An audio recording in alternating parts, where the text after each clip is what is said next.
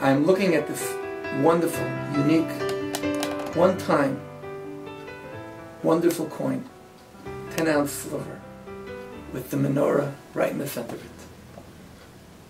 And all of that on the background of the city of Jerusalem with the Temple Mount for the holy city, the sanctuary. So much meaning. The menorah with those flames facing the Holy of Holies, but bringing the light to the world. The windows in the temple are facing the outside. Usually windows bring light in, because people think that the origin of light in the world is the sun. The origin of light in the world is the temple. And each and every one of you have an opportunity to be a flame in the menorah of God, to bring His light to the world. Each and every one of you can lighten that light that exists in the hearts of all humanity who were created B'Tselem Elohim.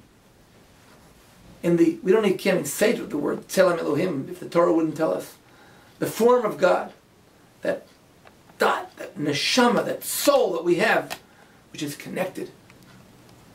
And we can lighten the menorah of the Temple Mount, of the land of Israel, of the entire land of Israel, which God gave us as a present in the 6-day war.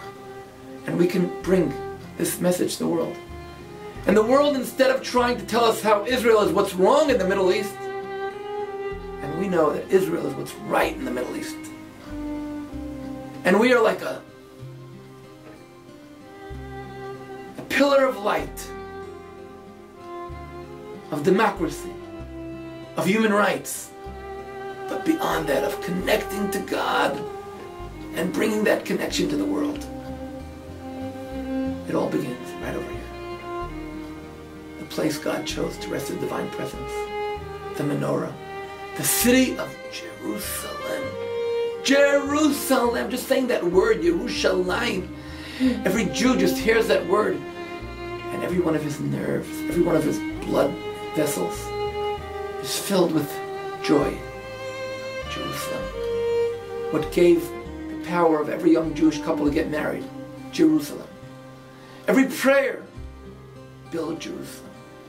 This is what held the people of Israel, because that connection to God's representative in the world, Yerushalayim, city of Shalom, God's name, inclusiveness, the whole world. And that's the privilege of receiving this coin from the Toronto Jewish community. When I was there celebrating, and I'm here right now celebrating the 50th anniversary of the 6-day war, of that war which, the greatest one in the history of the people of Israel. Purim, Hanukkah, and Pesach together. 2 million Jews against the whole world. God gave us that victory.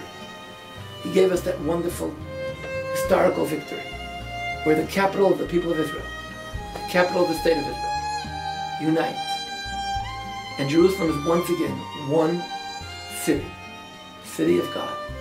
City of peace. City of the Bible. And we have the privilege of living and seeing it. And now we have the obligation to pass it on, that message, to the next generation. The heritage of the Temple Mount. And hopefully, we will in our days see the Temple Mount being a world center of prayer to God. Shalom.